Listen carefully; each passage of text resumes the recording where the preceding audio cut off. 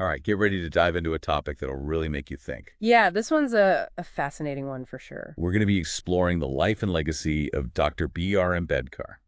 A truly pivotal figure in India's journey towards social justice.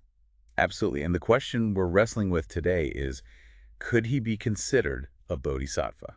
Hmm, that's a question that I think uh, really gets to the core of what a bodhisattva represents. It's not a title you just throw around lightly, is it? No, not at all. It signifies a very profound level of compassion and commitment. Okay, so for our listeners who might not be as familiar with the term, how would you explain what a bodhisattva is? Well, think of it this way. Imagine a graduation ceremony. Okay, I'm picturing it. You've got all these students ready to receive their diplomas. Ready to move on to the next chapter. Exactly. But then there's one student who chooses to stay behind. They don't go up to get their diploma. No, they see that some of their classmates are struggling. Maybe they need a little extra help to cross the stage. So they put their own celebration on hold to help others succeed. Precisely. And that, in essence, is the spirit of a bodhisattva. Wow, that's a really powerful analogy. They could reach enlightenment themselves, but they choose to stay back and guide others towards it. Even if it means delaying their own journey.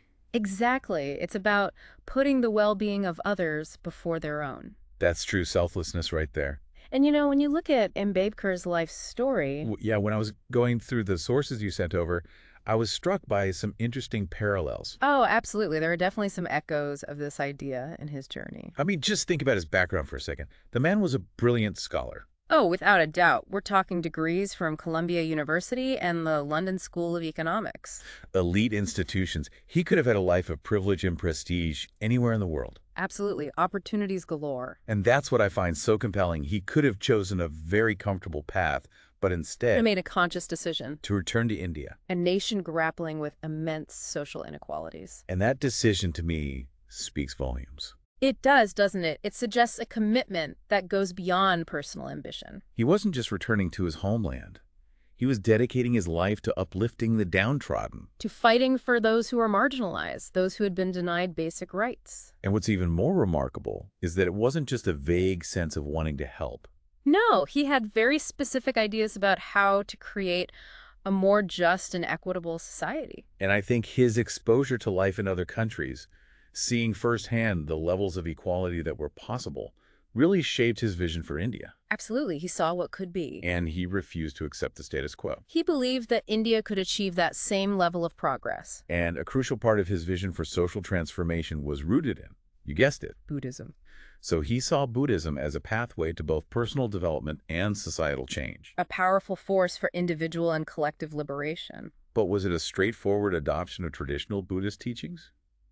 Or was there something more to it? Ah, now that's where things get really interesting. Ambedkar didn't simply embrace Buddhism as it was. He put his own spin on it. You could say that he interpreted it through the lens of India's unique challenges. And what did he call this unique interpretation? He called it Neo-Buddhism. Neo-Buddhism. It was his attempt to create a form of Buddhism that was specifically tailored to the needs of the Indian people. Okay, so Neo-Buddhism, what set it apart from traditional Buddhism?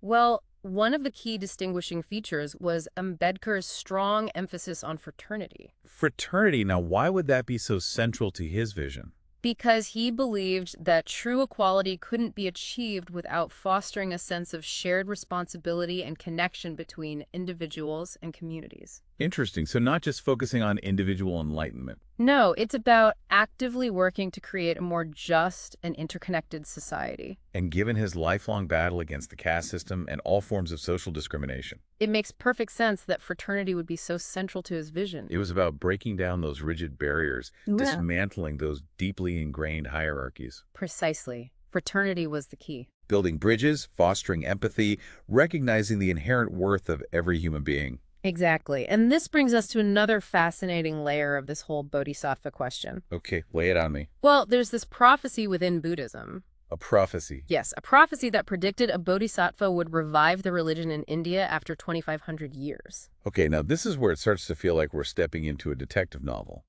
A prophecy, you say? So we've got this prophecy about a bodhisattva reviving Buddhism in India. Right, and it gets really interesting when you consider Ambedkar's role in all of this. Okay, I'm all ears. Tell me more. Well, in 1954, the Sixth Buddhist Council was held in Burma. Okay.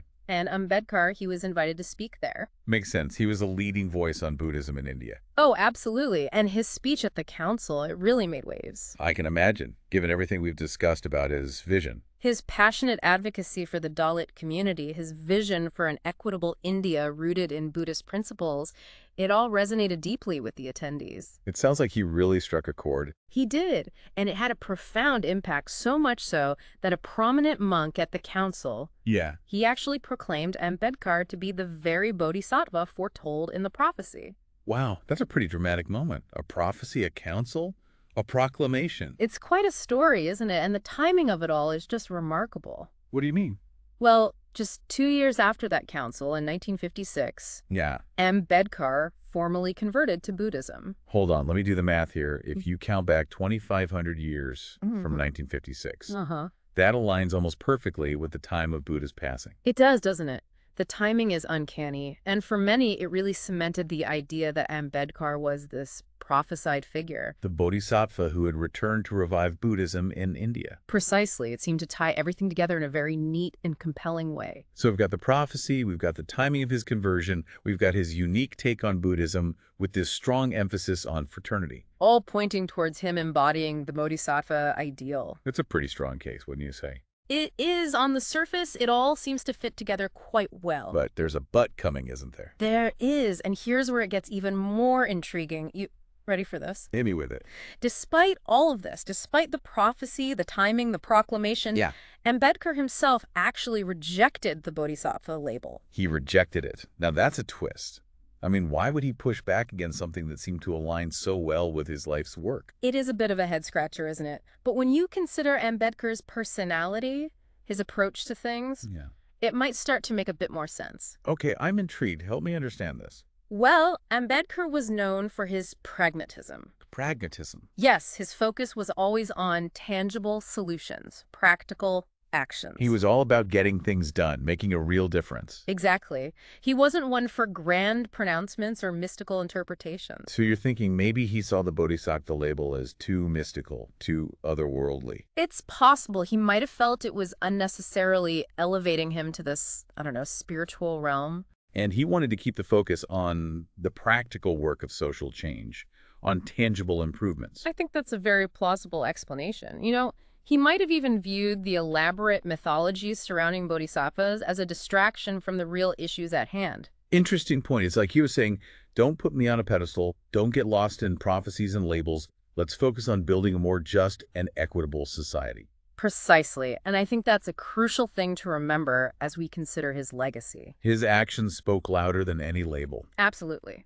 He may have rejected the title, but his unwavering commitment to uplifting the marginalized, his tireless fight for equality, those were the true markers of his character. So even if he didn't explicitly identify as a bodhisattva, he lived a life that embodied those core principles of compassion and service to others. And that in itself is a pretty powerful statement. It is, and what I find fascinating is that despite his personal stance, Ambedkar's legacy is still deeply intertwined with the bodhisattva concept. How so? Well, think about how he's remembered today. He's become this powerful symbol of hope and inspiration for marginalized communities throughout India. That's true. He's often revered as a champion of the oppressed, someone who dedicated his life to fighting for a better world. Exactly. And that symbolism often manifests in a very tangible way. Good one. It's not uncommon to see statues of Ambedkar placed right alongside statues of Buddha. Oh, I've seen that myself, especially in Dalit communities. It's a visual representation of how deeply his life and work resonate with those core values of compassion, selflessness, service to others. The values at the heart of the bodhisattva path. Precisely. It's like even though he rejected the label, the connection is still there in the minds of many.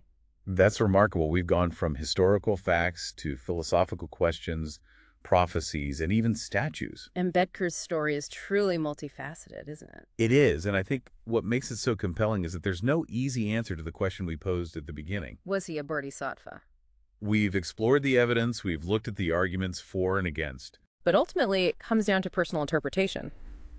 You've presented a lot for us to think about here. It's like we've peeled back layers of history, philosophy, and personal conviction. And I hope it sparks some reflection for our listeners as well. It certainly has for me. Where do we even go from here? Yeah. It's really made me think, even without a clear-cut answer, just exploring this question has opened up so many other avenues of thought. It has, hasn't it? It's like we've stumbled upon this hidden doorway in Ambedkar's story. Yeah, and I think it's because by diving into this whole Bodhisattva debate, we've actually touched upon a much broader question. Which is? Well, does someone have to explicitly claim a title or identify with a concept to truly embody its spirit? Ooh, that's a good one. Yeah. It really makes you think about how we define these ideals, right? Are they about outward declarations, or are they more about our actions, our choices, how we actually live our lives? I think that's the beauty of Ambedkar's legacy. It challenges us to grapple with these questions. To think critically about our own values and how we choose to move through the world. Exactly. And, as we've been talking, I keep coming back to something you said earlier Okay. about Ambedkar's pragmatism. Ah, yes, his focus on tangible solutions. Right. He was less concerned with titles and labels and more focused on creating real change in the world. So do you think that focus on action, that commitment to social justice, Yeah. could it be seen as a form of bodhisattva-like compassion in itself? I think that's a very insightful observation if we look at the core of the Bodhisattva concept. This idea of delaying personal fulfillment to help others achieve liberation. Right, and when you consider Ambedkar's dedication to uplifting the oppressed, it definitely aligns with that way of thinking. He saw suffering, he saw injustice, and he dedicated his life to alleviating it. He didn't just sit back and theorize about it, he rolled up his sleeves and got to work. So maybe even though he didn't wear the bodhisattva pelpal, he lived a life that embodied its essence. I think that's a powerful takeaway for anyone engaging with Ambedkar's work. It's not about getting caught up in rigid definitions. Or theological debates. It's about looking at the impact of someone's actions, the legacy they leave behind. What did they contribute to the world? And so as we wrap up this deep dive into the life and legacy of Dr. B.R. Ambedkar, I want to leave our listeners with a final question to ponder. Okay, shoot. Even if Ambedkar didn't see himself as a bodhisattva, do his life and work embody the spirit of that concept? What do you think? It's a question worth reflecting on, and I would encourage everyone listening to explore Ambedkar's writings for themselves. They're full of incredible insights that are still so relevant today. Insights that can challenge us to think differently about equality, justice, and the kind of world we want to build. He was a truly remarkable figure, and his ideas continue to have a profound impact, not just in India, but around the world. So keep learning, keep questioning, and most importantly, Keep diving deep